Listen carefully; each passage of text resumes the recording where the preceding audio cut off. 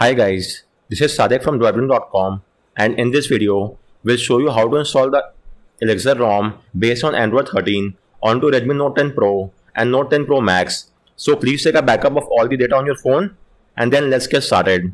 First off, you have to download the Android SDK platform tools. This is the official ADB binary given by Google and is required to execute ADB command. So get it from my guide and extract them onto your PC. You could extract them anywhere you want. And as you could see, these are the files of the platform tools. So once that is done, your next course of action is to enable USB debugging and OEM unlocking.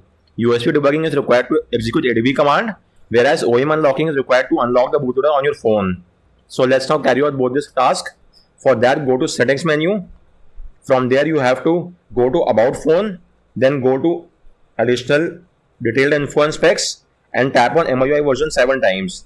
You will get a prompt that you are now a developer. So go back, again go back. Now go to additional settings and you should now see developer option. So go there and enable the toggle next to OEM unlocking as well as USB debugging. You will get a prompt on your phone. Check mark, I am aware of all the risk, and now you will have to wait for 10 seconds. Once that time frame has elapsed, just tap on OK, and with this debugging is enabled. You might get an RSA key prompt. So tap on OK. So let's now verify the debugging connection. For that, you have to go to the platform tools folder. So go there, type in CMD in the address bar and hit enter. This will launch command prompt inside platform tools folder, as you could see. So type in ADB devices and hit enter, and you should now see a serial ID. If you're not getting any ID, then unplug and replug your phone from the PC, disable and re-enable USB debugging, tap on revoke USB debugging. Use the official cable that came with your phone and use the USB 2.0 port on your PC. So carry out this USB tweaks and make sure that you are getting an ID. Once you are getting this ID, your next course of action is to unlock the bootloader on your phone. Do note that doing so will wipe off all the data and it might make the warranty null and void as well. So if that's well and good, you could refer to my guide and the video and then unlock the bootloader using the official Mi Unlock tool. Once that is done, you will now have to download the firmware for your phone. So for Note 10 Pro is the suite and 10 Pro and Pro Max is the suite in. So you could get it from this. I have linked the guide. This is a third-party site.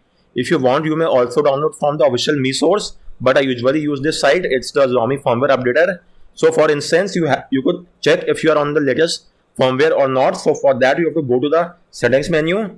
From there, you have to go to about phone and make sure that there are no pending updates. So as of now, I am on the latest build and there are no updates. So still, let me show you. My MIUI version is 14.0.1.0 and the version code is TKFINXM. So make sure to download the firmware which correspond to your region as well. So for instance, in my case, it's the IN Indian region. So for the India region, there is no latest firmware. The latest firmware is, as you could see, 14.0.1.0, which I already have on my phone. However, if that is not the case with your phone, then please make sure to download the firmware from here or from here. I've given the link in my guide. So download the latest firmware onto your phone and then we will move ahead and flash it onto your phone as well. I'll also show the flashing steps. Even though I'm on the latest firmware, I will once again flash the firmware just to show you the steps of flashing. So download the latest firmware from here. So just to tell you, in the code of any firmware, the first alphabet is for the Android version, T is Android 13, then KF is the device code, and after that is the region. So IN stands for India. Similarly, over here, as you could see, T is the Android 13, then KF is the device code, and MI stands for the global region, whereas EU is for the European region. So download the firmware corresponding to your region and then transfer the firmware file onto your phone. So download the firmware and transfer it onto your phone. So in my case, I have already done that. Let me verify the same once. So as you could see, this is the firmware file. So with this, we have got the firmware. Let's now move ahead with the next step. So next step, you now have to download the ROM file for your phone. So this is for the 10 Pro and this is for the 10 Pro Max. So get it from here and likewise transfer the ROM file onto your phone as well. So as of now, both the ROM as well as the firmware should be onto your phone. Once you have checkmarked this requirement, let's now move ahead. So now you will have to boot your phone to Fastboot mode. So open the CMD window inside platform tools and type in ADB Reboot Bootloader and hit enter, and your phone should now boot into Fastboot mode in a matter of few seconds. So let's just wait for the time frame and then we will proceed ahead. So as you could see, we are now in the Fastboot mode. So let's now verify the Fastboot connection. For that, type in Fastboot devices and hit enter, and make sure that you are getting a serial ID. If you are not getting any ID, then you will have to install Fastboot drivers. I have made a separate guide and a video on the same. You could refer to my guide and install the drivers. Once that is done, use the Windows X shortcut keys and choose Device Manager. Then expand the Android phone section and make sure that your phone has been shown as Android bootloader interface. So this, as well as the serial ID next to Fastboot, signifies that the PC is able to read the phone in Fastboot mode, and you could now proceed ahead. So now you will have to boot your phone to OrangeFox recovery. So first off, we will boot our phone to recovery, and if everything is working well and good, we will then flash it. It's always recommended to first temporarily boot and then permanently flash. So let's do that. As far as the Elixir ROM is concerned, you will have to download the R1114 version of the recovery. I have linked in this guide as well. So let's now refer to my guide for flashing the OrangeFox recovery. So from here, we have checkmarked this requirement as well. So as you could see, I've explained all the recovery and ROM which are required. So for Project Elixir ROM, you need the R11.1.4. So go to this link and download the OrangeFox recovery 11.1.4. This is the zip file. So get it from here, and once you have got the recovery, you will have to transfer the recovery zip file to the platform tools folder on your PC. So let me copy the recovery file from here and transfer it to the platform tools. So since we are not flashing it directly, we will first boot it to verify if the recovery is working or not. So for booting, we need the IMG file. So what you have to do is simply extract the recovery zip file. So select extract all and choose here. And with this, we have extracted the recovery. It will take only a few seconds. So let's just wait, and the extraction is now complete. Let me try it once again. So with this, we have extracted the recovery. So in the recovery, you will get an recovery IMG file. So copy the recovery IMG file and paste it inside the platform tools folder on your PC. So let's paste it here. So what we have done, we have simply downloaded the OrangeFox recovery zip file, then extracted the IMG file, and the IMG file has been now placed here. We need the IMG file just to verify if the recovery is working or not. You could also directly flash the recovery, but it's not recommended. You should always first boot your phone to recovery, and if it's working well and good, you could then permanently flash it. So let's now boot our phone to the OrangeFox recovery. So type in Fastboot, boot, and the name of the recovery which we have just got, it's recovery.img. So recovery.img and hit enter, and our phone should now boot to the OrangeFox recovery. If our phone boots it, then it signifies that the recovery is working well and good, and we could then permanently flash it. So let's just verify the same. It could take up to around 5 to 10 seconds. So as you could see, our phone has booted to OrangeFox. So this means that the recovery was correct, and we could now proceed ahead and flash this recovery permanently. Now for flashing this recovery, you could directly flash it from the phone itself. What you have to do is simply transfer the recovery IMG file onto your phone. So copy the recovery IMG file from here and paste it onto your phone. So just paste it here, and it will take only a few seconds. Apart from that, you could also boot your phone to the Fastboot mode and then flash it. There are many methods of flashing the recovery. I'm choosing the easiest one. So transfer the recovery IMG file onto your phone, and now you just have to install it. If it's not visible here, then just do a refresh once, and it should now be visible. So now as you could see, the recovery IMG file is here. So select the recovery IMG file, choose the recovery partition, and swipe to flash it. And with this, we have flashed the recovery.img. So now tap on reboot recovery. So our phone should now reboot to the OrangeFox recovery, and if that happens, then this signifies that the flashing is now successfully completed, and we have permanently flashed the OrangeFox onto your phone. So just to repeat in short, what we did was to extract the IMG from the zip file.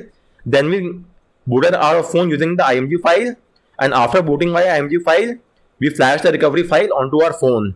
An easier approach would have been to simply use the Fastboot flash recovery.zip. Since our phone has a recovery partition, you could directly flash it, but it's not recommended because if something is wrong with the recovery file, then the recovery partition might get corrupted. So don't use this command, always use the boot command, and then you could flash it to the recovery partition and then simply transfer the recovery IMG file onto your phone and then flash the recovery IMG file to the recovery partition. So with that said, we now have the OrangeFox recovery permanently installed onto our phone, and we could now proceed ahead to the next step. So finally, we could now flash the firmware and the ROM file. So first and foremost, you have to flash the firmware. So from the OrangeFox recovery, select the firmware file and perform a right swipe to flash it. The flashing will now begin, and it could take up to around 5 to 6 minutes for the flashing to complete. So let's just wait for the time frame. So guys, the flashing of the firmware is now complete. Now before moving ahead, you will have to reboot your phone to recovery. So go back, then go to the menu, select reboot and select recovery. So it's always recommended that after flashing the firmware and before flashing the ROM, you will have to reboot your phone to the recovery mode. So we have just flashed the firmware and now we have booted our phone to the OrangeFox recovery, and now we could move ahead and flash the ROM file. So let's now proceed ahead and flash the ROM file. So just select the ROM file and proceed ahead and perform a right swipe to flash it. The flashing will now begin and it could take up to around 5 minutes. If you don't do a reboot to recovery after flashing the firmware and before flashing the ROM, then you might get an error code 1. So if you ever get an error code 1, whether it's the pitch black recovery or the OrangeFox or TWRP recovery, what you have to do is simply reboot to recovery and then retry flashing the ROM. In that case, the error code 1 will be fixed. So always keep in mind that after you have flashed the firmware, do a reboot to recovery and only then flash the ROM. So with that said, the flashing has now started and it could take up to 5 minutes. So let's just wait for the time frame. So guys, the flashing of the ROM is now complete. Once that is done, you will now have to do a format data. Do note that this will wipe off all the data from your phone. So if that's well and good, go to the erase section, then go to format data and type in yes and hit the orange check mark. It will now do a format data and will take only a few seconds. Once that is done, you could now reboot your phone to the system. So just tap on reboot system and your phone should now boot to the OS. So let's just wait for the time frame, and do keep in mind that the first boot up after flashing the ROM will take up some additional minutes to boot up. That's completely normal. From the subsequent boot up, your phone will not take that much longer to boot up. So as you could see, it's the boot animation of the Elixir ROM. So this signifies that the flashing is now complete and your phone should now boot into the ROM in a matter of few seconds. So let's just wait for the time frame, and only it's the first time delay that's happening. From the next time onwards, your phone will boot up as a normal boot up speed. So let's just wait for a few seconds. So guys, our phone has booted to the OS. The entire boot up took around 30 to 40 seconds, which is completely normal for the first time usage. So let's now get started with the setup process. I'll be skipping the initial setup screen and show you the OS and UI and UX of the ROM. So let me quickly accept the terms and condition and skip all the stuff. So let's just wait for a few seconds. And as you could see, we are now in the Elixir ROM, and this is the latest one based on Android 13. Let's go to the settings menu, and as you could see, it's completely revamped and it has a completely different UI as compared to other ROMs which are AOSP based on. And this is the section known as Essence, which is the USP of this ROM, and it beholds all the tweaks and customization that you might not find anywhere else. For example, these are the customization with regards to theming engine. You could use the custom theme or the vivid morning theme, the black theme as well. And this is the headline body font. Quite a lot of font styles are present there which you could choose from here. Let's change the font style. And then these are the icon packs which you could change. And apart from that, you also get the icon shape and the signal size. So these are the icon shape. For example, this is the tapered rectangle, and as you could see, the icons have been changed. Next up, we have the signal style and the Wi-Fi icon style. And then let's go back and check out something else. So these are the lock screen tweaks. Double tap to sleep. So let me check. Okay, tap on the status bar and it will go to sleep. So it's also working well and good. Edge lightning, as so if I get a notification, the edges will light up on every notification. Then you get the media art cover and the lock screen animation. The CRT is the one which you find in the older Xperia phones, and it's not present here as well. Apart from that, there are a few other tweaks, and let's check out. These are the status bar tweaks. And then we have the QS toggles and QS layouts as well. From here you could choose the default, or let's change it and check out. This is the cyberpunk style. While it's not looking good, but I am just showing it for the sake of reference. Apart from that, we have quite a few QS customizations as well. Then brightness slider positioning, and there are a few gestures. Swipe to take a screenshot. So swipe using 3 fingers and the screenshot will be taken. Now going back, you have a system navigation style. Double tap. So on AOD mode, you could double tap to check the pulse notification as well, and press and hold the camera button for power menu as well. Touchscreen gestures, haptic feedback. So there are quite a lot of customization, and here you can find some of the other miscellaneous tweaks. For me, this is the most important. Advanced restart. You could directly reboot to the recovery bootloader, or okay, so it has only 2 options. In other ROM, you could also access the Fastboot D mode, but for us, I guess the Fastboot and the recovery mode should suffice. And the system UI is also important. So rather than doing a restart, you could simply do a system UI restart, and it will rectify all the UI UX issues.